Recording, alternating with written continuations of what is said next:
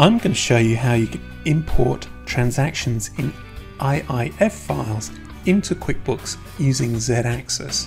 Now you might ask, why would you want to do that when QuickBooks has a built-in import feature for IIF files? So the reason why we've done this is because many people struggle with IIF files which may have errors in them and will not import correctly into QuickBooks. Or alternatively, they want to append additional information into the transactions, but they can't do that using IIF. Or they may just want to reduce the chances of data corruptions or errors happening in the QuickBooks file. So to show you what I mean, I'll run through a quick demonstration of bringing in some invoices in an IIF file.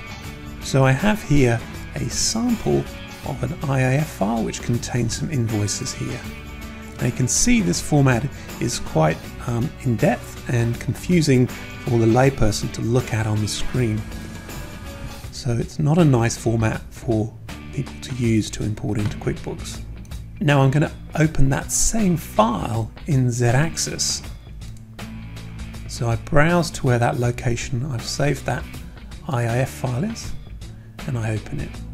And immediately you see a preview of the raw data that's in that file in this panel down the bottom. So to make more sense of it and to select the fields that we want to bring in, I've created a map. And here I've said the customer name should equal the name column in the IIF import file, the date, document number to invoice reference number, and so on.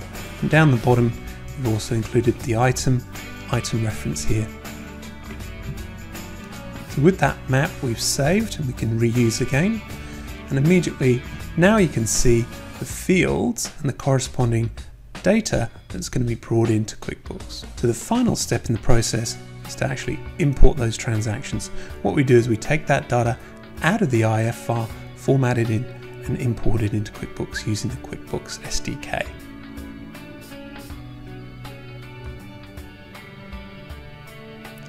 So the summary tells us those 4 invoices have been added in, and we'll just go through into QuickBooks and view those.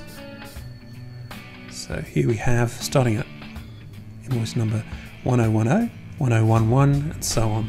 So you can see those invoices have been created within QuickBooks. So that's just a great way that you can take IIF files that may have an error in them or may be broken and bring them into QuickBooks using Z-Access.